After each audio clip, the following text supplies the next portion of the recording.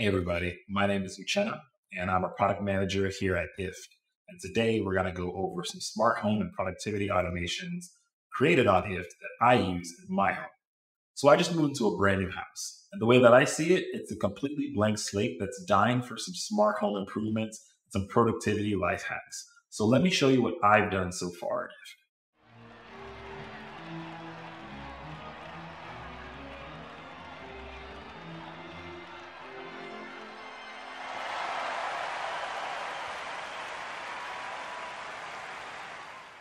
I started in my garage because most of the things that I do around the house, I actually create in the small shop that I created for myself in the garage. So that ideally is the perfect place to start doing some smart home automations. And today, I'm going to be using these NFC smart tags along with the iOS Shortcuts app to run my applets. NFC smart tags like this are really cool because you can stick these things anywhere and they can run all sorts of cool automations and applets on it. Most importantly, they're super cheap. You can get like 30 of them for about $10 or so. NFC stands for Near Field Communication. It's a set of communication protocols that allows information to get transferred between this tag to devices like your phone just by touching it. So this is the same type of technology we see in Apple, Google, and Samsung Pay that we're all familiar with.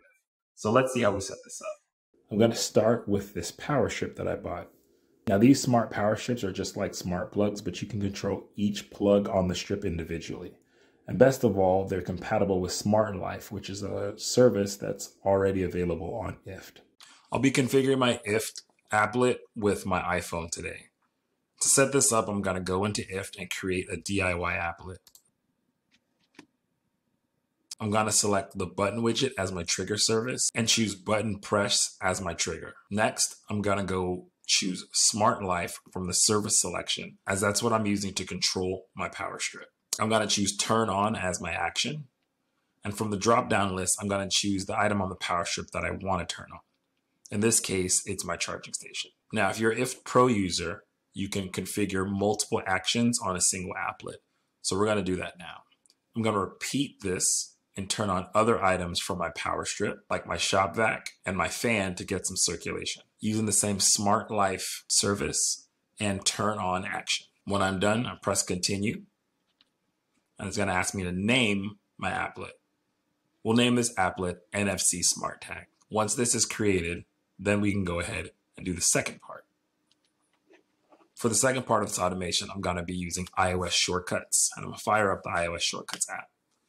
IFT recently created support for shortcuts in iOS. Now I'm going to click the plus sign at the top right of the screen. I'm going to choose Create Personal Automations and scroll down till you see NFC and then click Scan. The shortcuts is going to ask me to scan the NFC tag by touching it to the tag. From there, I'm going to name the tag. I'm going to call this tag Tool Tag. I'll tap OK and hit Next.